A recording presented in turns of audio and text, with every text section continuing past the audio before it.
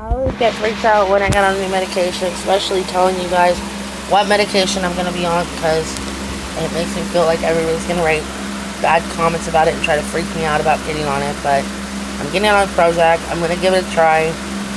So if you've ever been on Prozac, let me know. Please don't give me scary stuff about it that you've been through and all that stuff. Just if you've been on it and it worked for you or whatever, tell me the good stuff about it. I'm going to give it a try.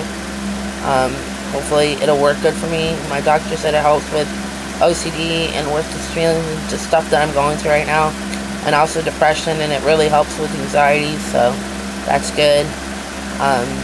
But yeah, she also said it works with losing weight too, so I'm excited about that because I've gained like 16 pounds on my medication that I was just on, because my other medication I did not like because it made me extremely tired. I sleep good on my own, but she also said that this medication, it gives me insomnia sometimes, so just gotta watch out for that. But the medication that I was just on made me gain so much weight because it makes you hungry all the time, makes you tired right after you take it. I was just on Rimadan, or whatever it's called, Rimalan, whatever it's called. It helped with my anxiety, but doesn't help with my depression. So I'm hoping that this medication helps with it. Prozac, that's like a name brand one to me.